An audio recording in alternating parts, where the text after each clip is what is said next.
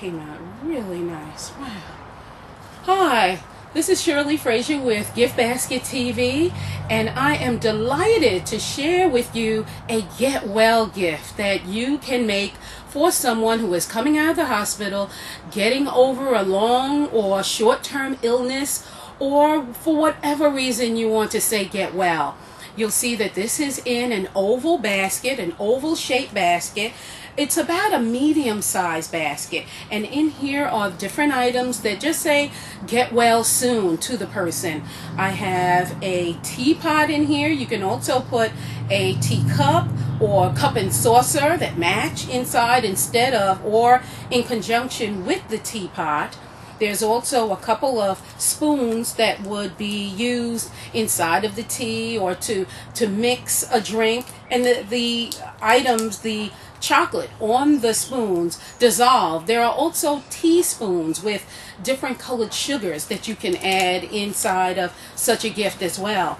There are different teas and cocos in here, and there's also a sweet little bear. Sometimes we like to put something plush in our get well gifts. That's always a nice little addition. And in the back, I'll just turn it a bit to the side so just in case it's bright, you can still see it.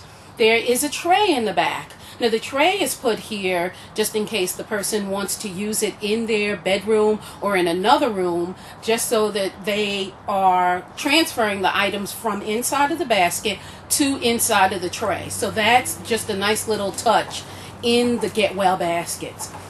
This also has just some floral and fauna to round out the gift, to make it look nice and bring everything together inside of the basket. And that's a basic get well basket. Isn't that sweet? This is something that you could definitely make for someone who's getting better. Or perhaps if you have a gift basket business, you'll make this for a client or for your client's client. So keep that in mind.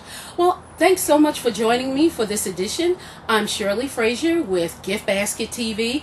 Please join me at Gift Basket Tutorials, or really Gift Basket tutorials.com, and also giftbasketbusiness.com for more information, tips and techniques, and even a free newsletter every week on how to make your gift baskets gorgeous every day of the week. Thanks so much.